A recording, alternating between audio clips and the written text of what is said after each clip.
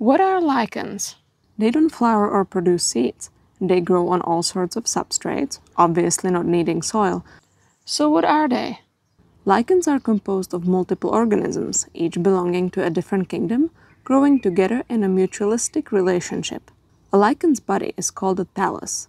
The thallus is formed by strands of a fungus that cannot produce its own food, so it needs a photobiont, an organism performing photosynthesis, to live with.